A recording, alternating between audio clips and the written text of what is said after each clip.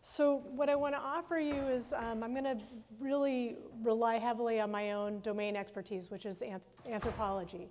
And I want to give you some empirical material from the book that I just finished with Siddharth Suri as something to hold on to for thinking through what are both the possibilities but also the limits of what we can do with artificial intelligence.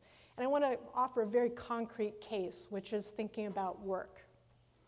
So we can all relate to this statement, I'm imagining. And anybody have a perfect boss in the house? Just want to check.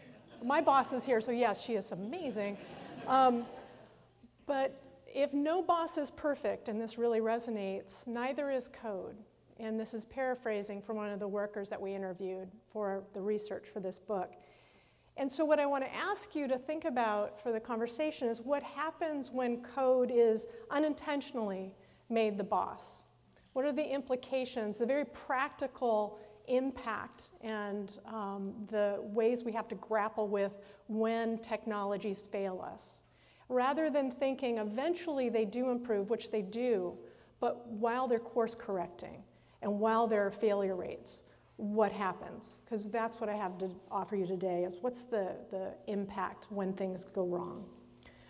And Sid and I talk about this as the paradox of automation's last mile. There are several versions of this, but use this as a way of framing up how to think about this question, that we know that as machine learning techniques and artificial intelligence are definitely able to replace or automate some forms of work, what they do along the way, and that's, again, what I want to share with you, is that they create new types of work. And in fact, these types of work are deeply dependent on people. Now, it may be that their human expertise gets booted out of the way once we've worked out how to get them out of the way. But the thing I want you to focus on is that for a stretch of time, for that paradox of that moment between when we've nailed it with AI and when we're still figuring it out, there are people at work. What does that feel like? And what are the consequences of that? So what are today's last mile jobs?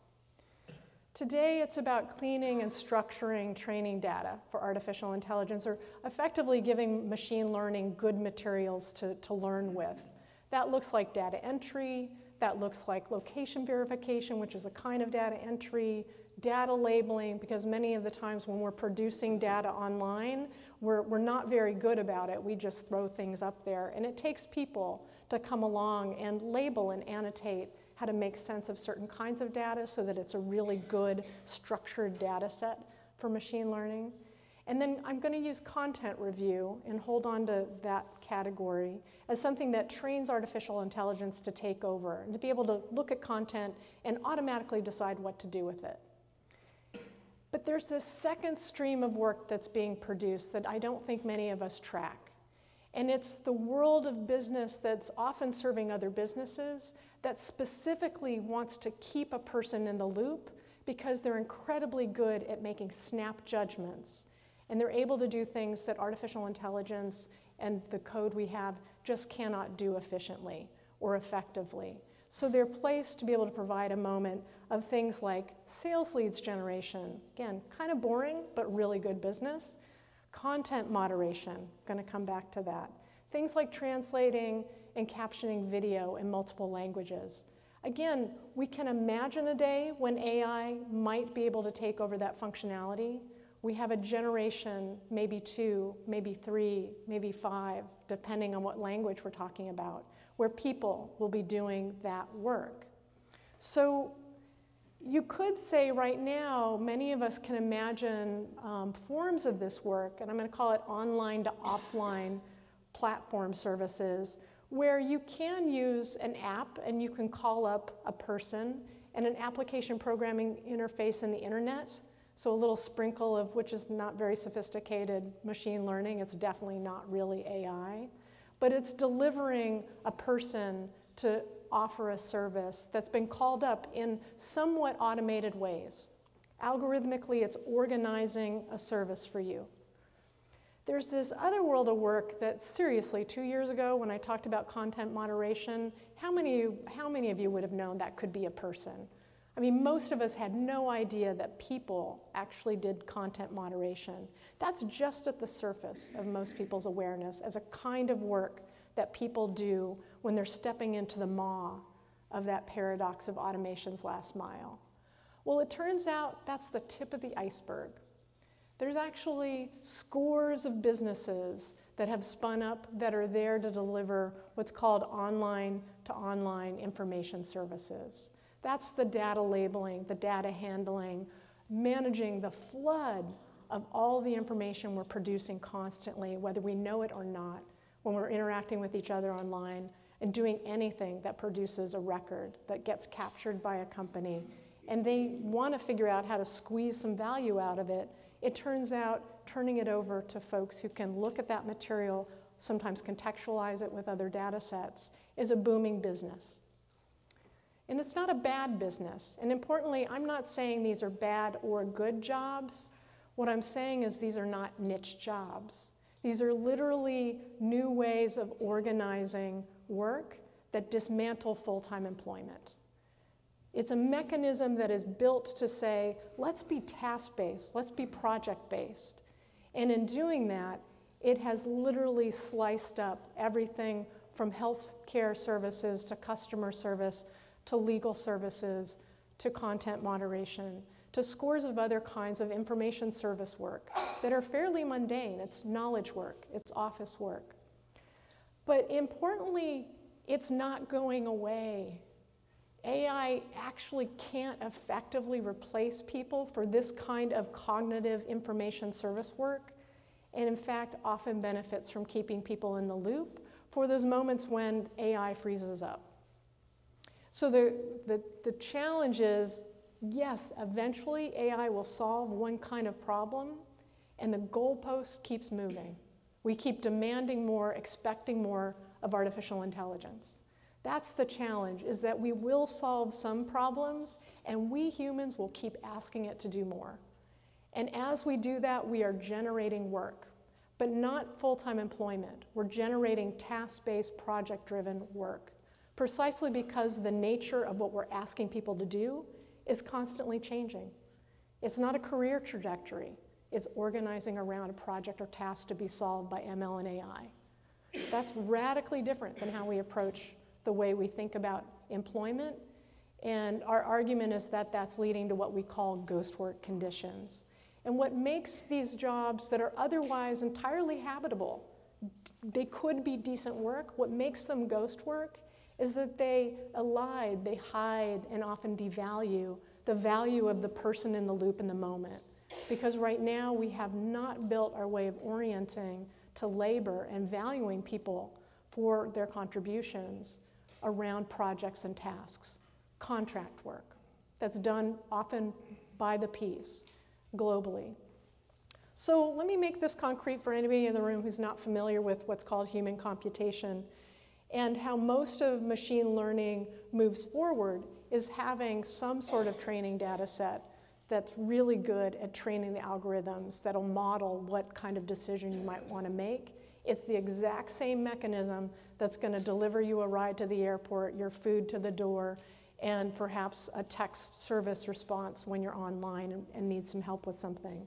It's businesses on one side demanding a task be filled. Think demand, supply, demand here. They're putting it on a platform that's literally just a website with a good application programming interface mix and the internet. And they're calling people to those platforms, literally an open call that says, hey, do you have some time? Do you want to do a project or a task? Sign up, that would be great. You know, we'll throw some algorithmic management at it, to use Alex Rosenblatt's term, and then we'll get going. And that person answering that call is the labor supply. This is how task-based, project-driven work can be, at least in part, sourced, managed, scheduled, shipped, and billed through this combination of fairly unsophisticated software in the internet. That's what makes this mechanism so powerful. And in many ways, it's what can push a lot of development around artificial intelligence. But importantly, the value proposition here isn't wholesale, let's replace the human. It's right now what we need to do is blend people and code. What we need is what is still distinctly human, and I would in a very friendly way, argue with Pedro that what distinguishes humans is our capacity to spontaneously react with no priors. If you have no data set and you need to respond, humans are still by far knocking it out of the park. And most importantly, when we get it wrong, we actually know how to reply with a, "Oh, I'm sorry." And it's still meaningful to hear that from another human. So as long as that still means something to us, to have empathy from another person, we can imagine we'll still have people in the loop. So it's not just this blend of one person, though, that's important. It's actually not just a single set of people. It's operating with this sense of shared abundance. You actually have to have a lot of people, because the value proposition isn't one person answering this call for this one task. It is literally that sense of self-assurance you feel as a consumer or a business when you open up an app, and I'm going to imagine that all of you can relate to this example. You open up an app and you see many cars floating around your address, and you have to get to the airport because you're late. And you see those many cars and you think, 5 minutes away, I can get a car, I can close my app, and I can say goodbye to my kid. Versus if you opened up the app and you saw 2 cars and one might be there in 20 minutes. How do you feel? Which of those 2 companies are you going to pick? The way these labor markets have blown up and become a source of consumer demand is that they offer this shared abundance. Not one person serving you, but many people who could answer your call. It's incredibly powerful, and arguably we've never been good at valuing people being available to us. So one of the challenges here is that we end up with ghost work conditions precisely when we devalue the humans who are doing this work, and companies sell it like it's the magic of AI. Or we forget that we actually have an abundance of people available to us. We call this algorithmic cruelty in the book, and it's a bit of a provocative phrasing. We draw and actually stretch a bit this term that came from Eric Meyer in 2014. And we define it as those moments of thoughtless processing of human effort. Algorithms can't process that somebody has tried.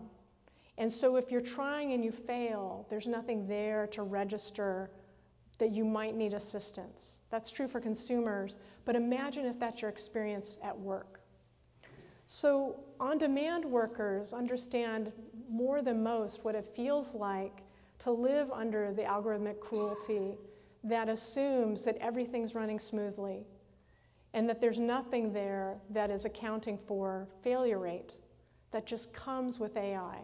In fact, a little side joke, my boss, one of my bosses loves to joke that we'll get the AI right when we get the AV right.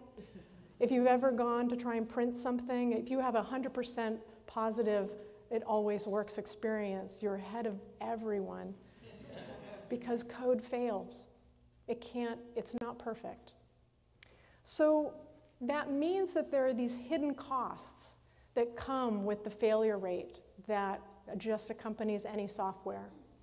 One is this sense of hypervigilance that workers relayed to us, where they had to constantly be looking for projects and tasks. And it's often presented, spun up as flexibility. This is great, you can come in and out of this program. But if the engineers who are building these labor platforms did not think people are going to need a break, or to build in something that allows for the opportunity for somebody to claim something and say, I'd like to come back to that in 20 minutes. You literally have to assume that you have to be on the platform all the time to take advantage of what projects might be available. That's a design decision. That's algorithmically managing a specific design decision. Isolation is not inherent in these systems either, but by design, without much thinking of the stakeholder doing their work, these platforms have been built to effectively say, we don't want workers talking. Talk is a waste of time. And so in fact, workers move off platform and form deep collaborations and networks with each other, just to deal with the fact that the platforms themselves didn't build in the value of interacting with coworkers. And then one other hidden cost is wage theft. And I don't use that lightly, and often it's not intentional, not companies trying to steal money, the wages from workers who completed work. But let me give you an example that's in the book, where workers who lose their credentials because there's some sort of error in authenticating them are literally locked out of their workplace. And in some cases, if their accounts are suspended because the company can no longer verify who this person on the other side of the planet might be who's signed up for an account to do work, in those cases, if that company, like Amazon Mechanical Turk, is also your payment source, they literally have no way to claim their last paycheck. And it's that catch-22. If you've ever been in a bad customer service phone tree automated system and you just start madly hitting 0 because you want to talk to a person, it's that. It's not anticipating that that will happen and that this is a workplace where you need recourse. So these ghost work conditions are arguably a collision of many things, but it's not just the technology's failing. It's also thinking about how we've built all of our social safety net, all of the social contract around how we protect and recognize securing good work conditions for work. We built them in the United States and ended the project in about 1940, 1946, depending on who you're talking to. So most of our systems to be able to shore up and secure work came with an assembly line. They didn't imagine project-based work. They imagined 9-to-5 shift work. And in fact, they fought for 9-to-5 shift work to end the tyranny of not being able to finish your day. So recognizing most of what we have in place was not built for this world of work is key. That's part of what's contributing to the challenges. It was also not considering how, from the 1960s onward, companies saw a lot of value for a range of reasons that we hopefully will talk about, in using temp services because they were cheap. And it was the beginning of recognizing that when you're information service driven, when you're service driven more broadly, you're often trying to chase the tastes of consumers. You're constantly trying to change what do you have to offer. And it turns out temp services are a great way to be able to constantly be switching up what you offer. Again, there are other parts of that conversation we should have about reducing costs and in some ways ignoring the value of workers who are there in front of you. And it becomes painfully clear by the end of this moment of the 2000s when we shift to the globalization of taking advantage of labor arbitrage as a business model that we are really relying on contract work because it's cheap.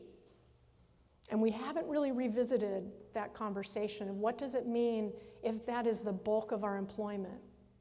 What is the new social contract we want to have around how to make work sustainable and economical? Today, I would say that machine learning techniques they're riding on that history. It's not that the histories replace each other, but rather they collide and carry with each other. So these senses of contract work is good, it's cheap, it's usually the people who shouldn't be paid much because clearly they're replaceable. That logic is now making it harder for us to see, gosh, we're actually now completely dependent on what's distinctly human. And we're actually dependent on an aggregated shared abundance, a group of people, not one person. We don't know how to value that. So it's erasing the value of the human in the loop. But arguably, this is the continuation of a history of not knowing how to value a human in the loop in a moment of service. So reality check here is that AI, and I'm quoting Melanie Mitchell, one of my favorite computer scientists on this topic, that we constantly underestimate the complexity of general human level intelligence. It's that underestimation that is part of why we have high failure rates. We often don't understand what's complicated about human decision making. So the good news is that this is an endless source of project-based, task-driven work for people. This is actually good news because I actually believe fundamentally this is about being able to reorient our lives so that we can have work organized around our lives rather than our lives organized around work. Because we will be in the position of deciding what are the projects that we can contribute to, if we build out a social safety net and a social contract that allows that, for example. So unfortunately, the techniques, and this is where I'm going to get a little meta, because I am at Microsoft Research and I do study my co-author, Sid Suri, as much as I work with him, is that for the most part, tech companies' approaches to how would I build a system, it's rooted in some fairly old research techniques. It's about cleaning and mining data sets that are pre-existing, and notice we're just saying data sets, note the flat files behind this gentleman. Scraping the web is just scraping the web, that's all information. We're buying structured data, I can get it from your credit agency, why not? I can get it from your keyboard, from your mouse movements, why not? By the 2000s onward, doing technology development looks much more like a social enterprise. We are interacting with society. This is the open world that we often talk about in technology studies. That means that I'm A/B testing in real time. It means that I'm creating these enhanced data sets, so I'm collecting information from whatever you might type on your keyboard to what I might be able to get from another data set, say your search queries, and then I'm looking to bring those together to understand not just you, but your group. And so it's that approach that is in many ways ongoing with communities, that is the place where bringing in people to be able to make sense of that information can be incredibly valuable. But arguably, as a society, we haven't quite agreed yet, because it happened very quickly. We haven't agreed at what point is it okay for a tech company to do this while we're having our social exchanges online. So arguably what's changed for computer science and engineers is that they're asking these deeply social and behavioral questions to develop predictive systems that can be the AI that serves us. But it requires a deep understanding of what people are doing, not just seeing what they do, but understanding why. And people are still very good at offering some suggestions, some hypotheses on that. It means we're creating new methods like human computation for that job, but we haven't really figured out what are the ethics of those practices. As engineers, what are our ethical practices? And then we're constantly studying social data, but in many ways we're also interacting with society. So when we build systems, we're having to iterate. That's really new for CS engineering folks. They're used to building software that sits up on a shelf in a shrink-wrap box. That's very different.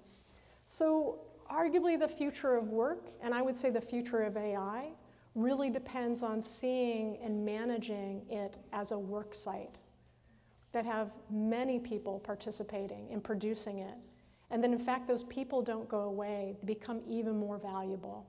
And it's not just the individuals who are valuable, but this commons, this image is from the Boston Commons, that it is literally valuing people as a commons available to each other, to businesses, to consumers, but most importantly, to themselves and others as citizens, producing this world that we can learn from if we tend it properly.